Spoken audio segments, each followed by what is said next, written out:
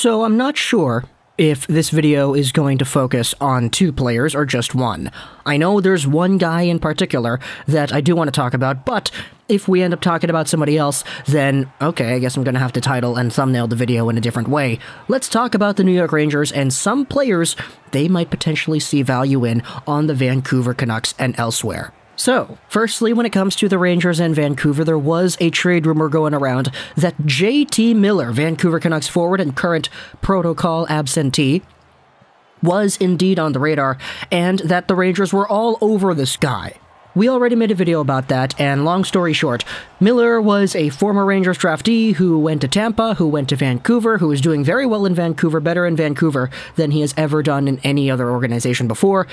And because his contract expires next year, and because the Canucks are kind of in a difficult spot, there are rumors suggesting that Miller could be on the block, or that teams are, at the very least, calling about JT Miller. Saravelli said that New York is all over him, but Rick Dhaliwal on Donnie and Dolly earlier this week said that some other players are also on the Rangers' radar, from Vancouver specifically.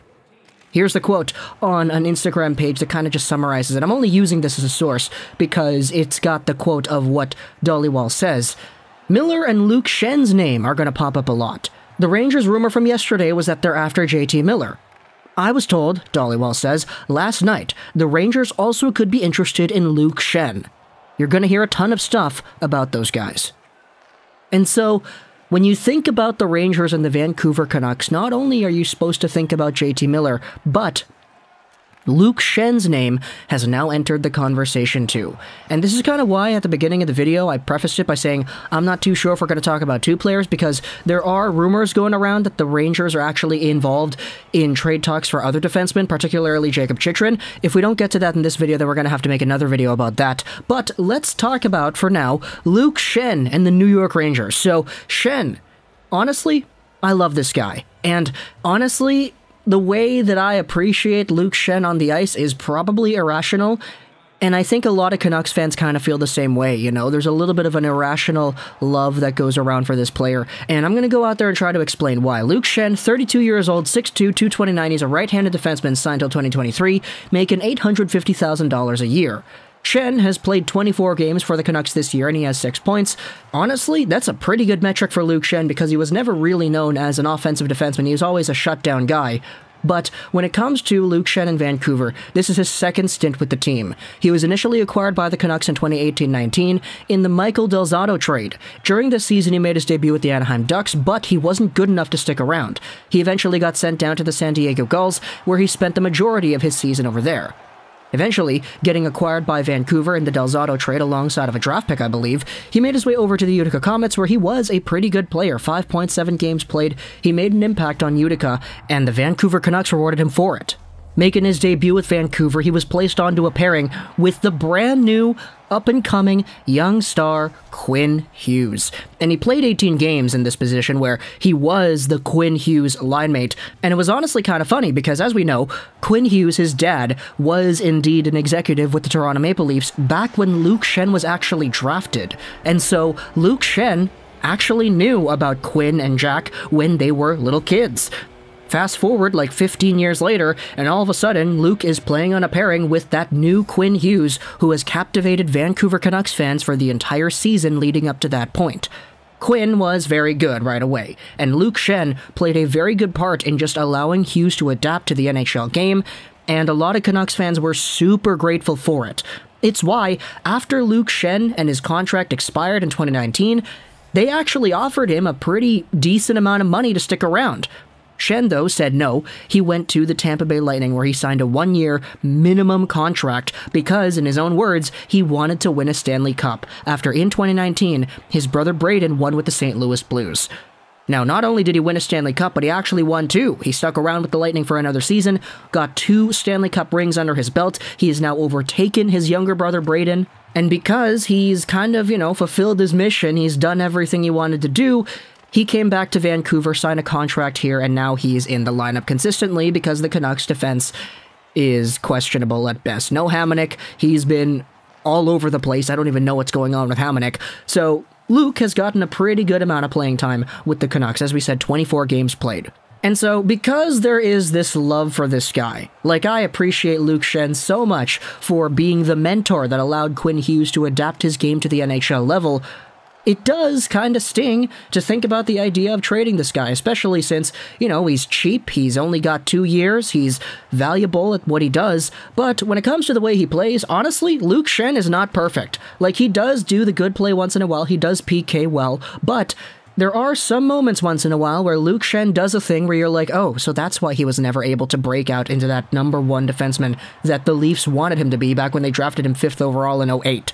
Schenn is good enough at what he does to the point where it actually is worth playing him, but as a guy who is 32 making less than $1 million would indicate, he is definitely far from perfect. There are a few defensive lapses once in a while where it's like, okay, you didn't need to pass it there to that opponent, but okay, at least Quinn was there to recover and take it away. Okay, Luke, you didn't need to pinch there. There's a lane that's opened up now because you stepped up. Okay, at least Quinn Hughes is there to take it away. They're actually playing together again, which is very nice to see. But Luke Schenn is a guy that, honestly, as a depth piece, as a potential add to a Stanley Cup contender, could honestly be pretty okay. Now, when the Canucks acquired him initially, it was Michael Del Zotto for Schenn and a 7th-round pick. If he gets traded again to, let's say, a New York Rangers team, I think he could honestly fetch a little bit more than just a 7th-round pick or a player of the caliber of Michael Del Zotto. I think if you're going out there as a Vancouver Canucks trying to sell high on Luke Schenn, you're probably asking for a 4th or a 5th, maybe a 3rd if you're lucky. And of course, today Luke Schenn is worth a lot more than he was 2 years ago, or 3 years ago, mind you, because he's got himself 2 Stanley Cup rings and the experience of playing on a Tampa Bay squad that did all the things that they did. It's very awesome to see Luke Schenn go out there and redeem his career in this way, but now, as a trade chip for the Vancouver Canucks, it makes for another interesting chapter going forward.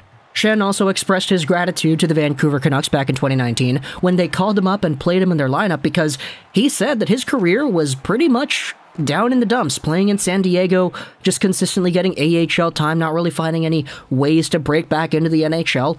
And of course, if you're an AHL player, your ultimate goal is to play NHL games. And so, for Luke Schenn to break himself back into the NHL with Vancouver, he was really grateful about that when he talked about it 3 years ago. So, I definitely do think that there is somewhat of a redemption here because, you know, when you're on a team and you appreciate that team, you want to help that team out, not just on the ice, but off it as well.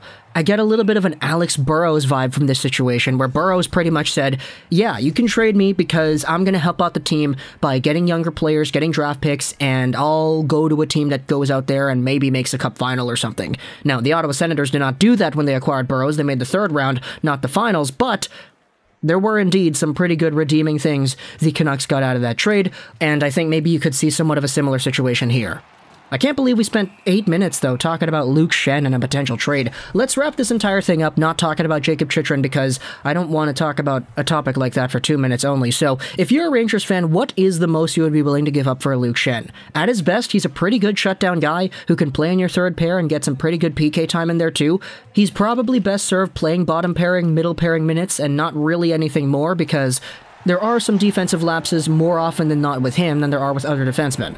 He's not perfect, but he's good enough, I think, for any playoff team to go out there and use him in the bottom of their lineup, as well as with the experience he has on top of that. What is the price for a Luke Schenn, in your opinion? Is it a 5th-round pick, or a 4th, or a 3rd? Is it a little bit more, because he actually does have another year on his contract after 2021-2022? He's only making $850,000 a year, so if you're able to actually get some solidified NHL minutes out of this guy, right away, there's a pretty good return on your investment. Canucks fans, what would you like to get for a Luke Schenn? For me, personally, because he was a free agent acquisition, I would just be okay with anything. Literally anything would be good enough on this team.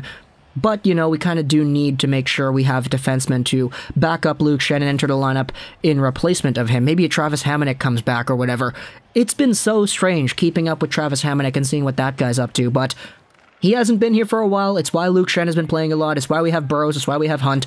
I honestly do think Schenn is better than Burrows and Hunt, but you know, there is a reason why Schenn is the guy being targeted here and not those other two. So talk to me in the comments if you're a Rangers or a Canucks fan, all your thoughts about Luke Schenn and the potential trade. I hope you enjoyed this. And bye.